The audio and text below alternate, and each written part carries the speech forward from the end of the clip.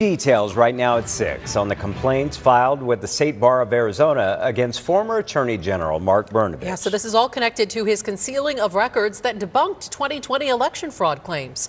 ABC15, the first station to report on these bar complaints, and our Mark Phillips with more context tonight. On October 31st, 8 days before Arizona's November election, former Attorney General Mark Brnovich appeared on Apple TV's The Problem with Jon Stewart and said this. When you're ready to release the report, when will that be? Do you know? Sooner rather than later, I hope. Great. Will you go out and vehemently debunk all those issues as vehemently as needed?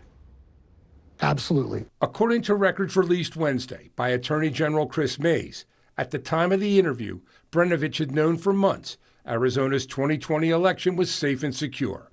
And as we've learned, the former Attorney General had no intention of letting anyone know that. It is dishonorable and disgusting, the negative impacts that had on Arizonans' lives and the way some folks have had to suffer because of this. Secretary of State Adrian Fontes believes Brnovich should be disbarred.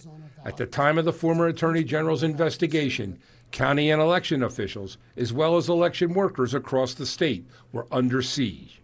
Since 2020, 16 elections officials from 10 Arizona counties resigned or retired because of threats and harassment from people blaming them for a stolen election. This was Maricopa County Board Chairman Clint Hickman on KTAR's Mike Broomhead Show. I'm absolutely disgusted, and now I'm getting questions about, hey, what does the board want to do about disbarment? The State Bar will conduct a preliminary review to determine if the charges warrant the filing of a formal complaint. Mark Phillips, ABC 15, Arizona.